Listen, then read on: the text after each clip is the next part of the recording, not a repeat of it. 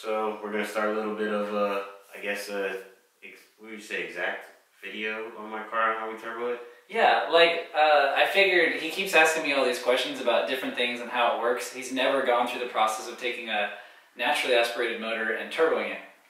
So I thought, like, instead of just answering his questions every single day, like every time he has a question that I think is worth a video, we're just gonna make a video on it, and that way, like, I mean, you guys can learn while he's turboing his car. I feel like it's a good thing. So, well, hopefully I'll answer a lot of questions because I feel like I have common questions that everybody knows how a turbo car works, and they want that last little bit of the exact information, because we even go over like in-depth stuff when it's just one-on-one conversations. yeah. So far what we have to do, you guys know my car has the F20B in it.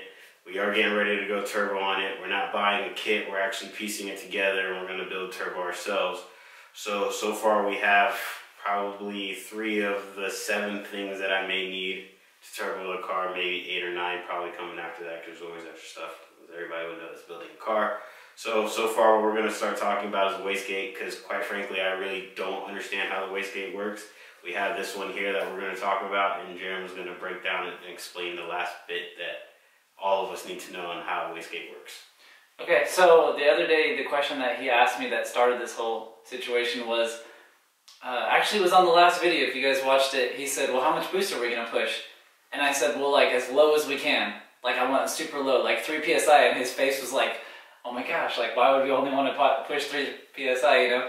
And then it dawned on me that, like, maybe a lot of people don't understand that, like, when you get a wastegate, the base spring pressure determines, like, how much boost the wastegate's gonna make. Like, you can't make less than the amount that the actual spring makes. So inside, I guess I'll just tell you guys how this works.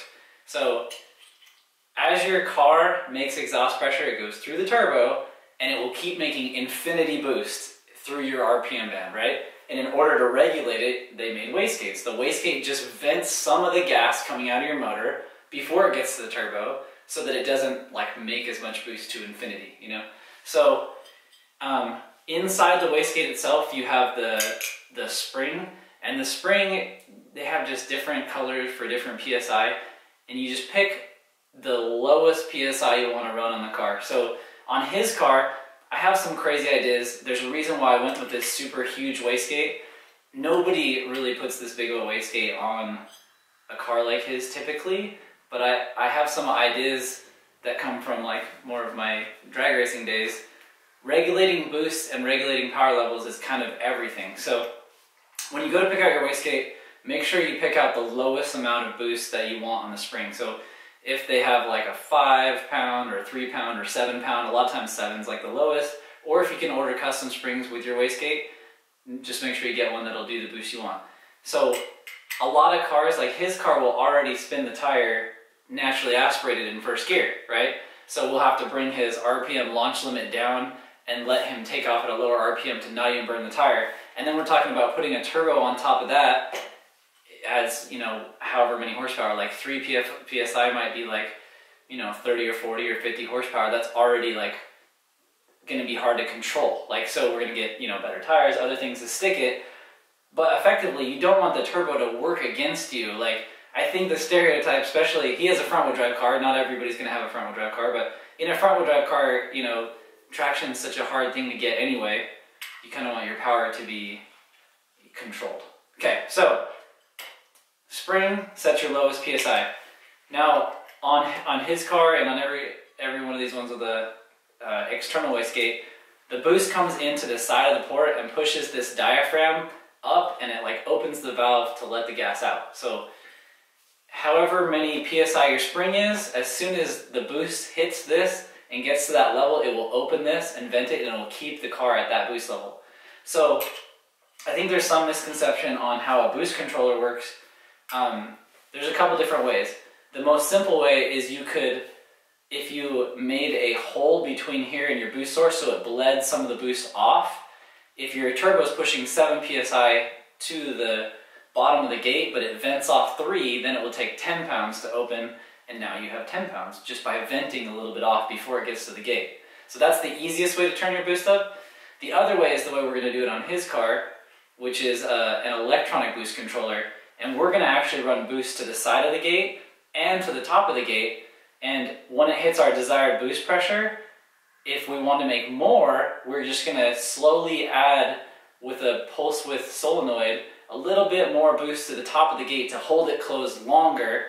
So that way, like in first gear, he'll have his super low amount with the spring and we may ramp a little at the end of first gear. And then second gear, we can add like more boost because once the car gets going, it can handle a little bit more power to the ground. Yeah. And then third gear more, and fourth gear probably put like all of it, all the boost. Yeah.